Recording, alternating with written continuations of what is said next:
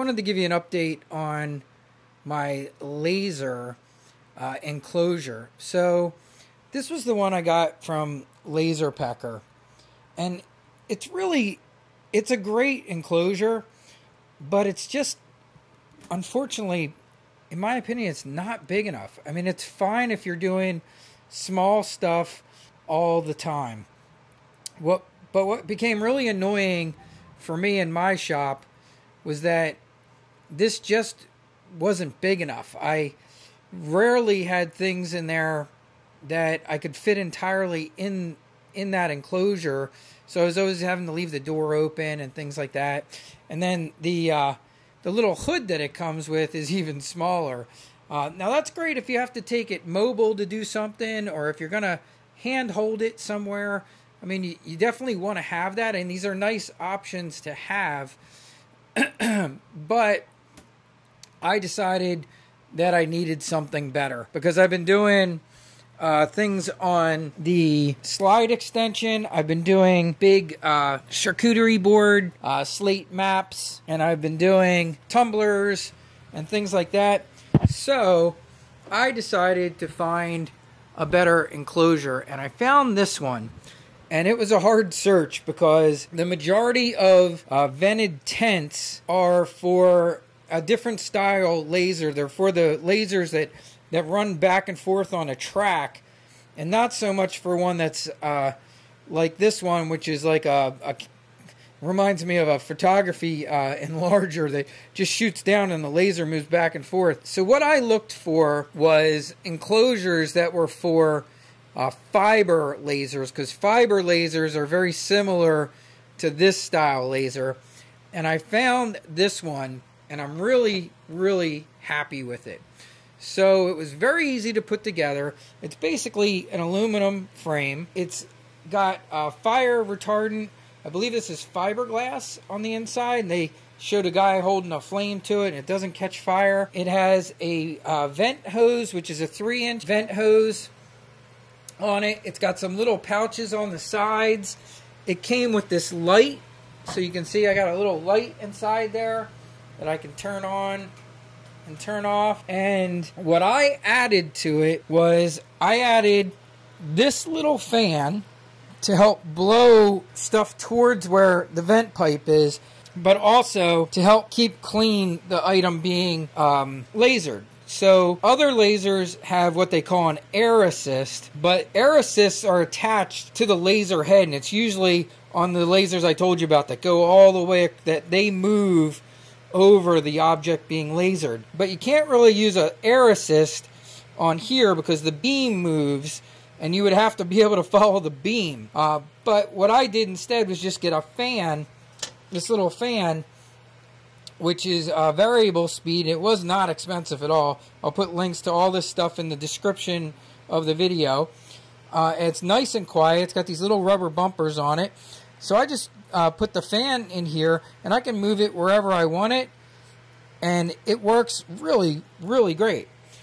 And the other thing I liked about it was that this one has a nice big window, and they also gave you some protective coating that you could attach to it for. Now this just, I believe this one is only good for the blue light laser. Now my laser has an infrared on it too. I'm not sure how much protection this gives from that, but I'm not super concerned about that anyway. My main reason is I wanted the smoke and fumes and stuff out of here, because I have real good laser protective glasses if I need to look inside and see what's going on. So that's the new enclosure.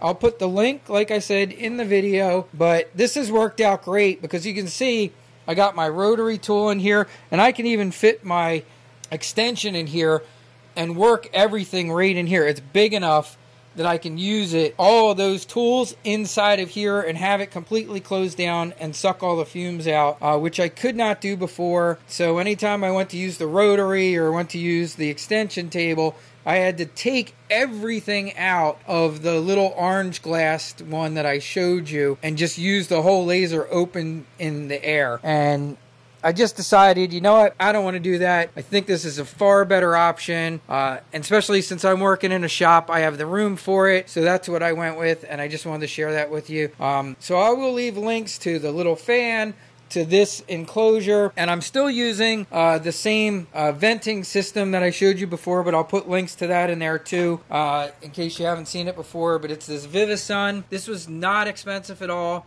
This is a 4-inch fan, so I did have to do a reducer on it for the hoses I had.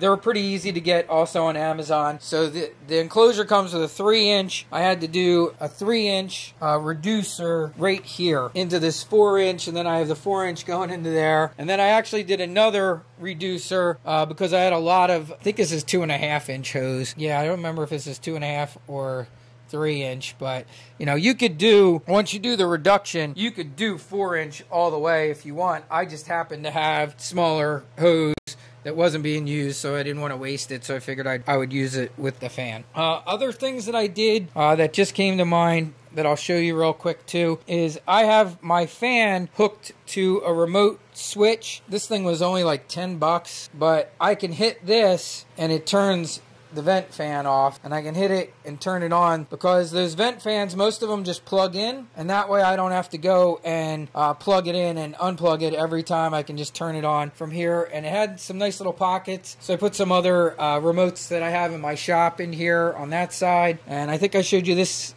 side too. I got this, what would you call it, socket holder over here, which has some, it has a 20 volt, is it, or watt, 20 watt type C connector for like the iPhones, and then it's got a bunch of regular USB cables down here too, and that's pretty much it. So that's my new vent hood setup for the Laser Pecker 4. I did also order a new laser, a X-Tool S1. It's not here yet. It's supposed to get here the end of this week. I will show you that when I get that, and that is a big fully enclosed bed style laser that can cut wood. So I'm really excited about that, and I will show you more when that comes in. So that's the update, and I hope that helps some of you out there. And like I said, look in the description of the YouTube video for links to the things I mentioned here, and I will also have them on my website at alxsharpen.com. I will add those links into the laser section where I have all the different links to the laser stuff that I use in my shop. Have a great day, everybody.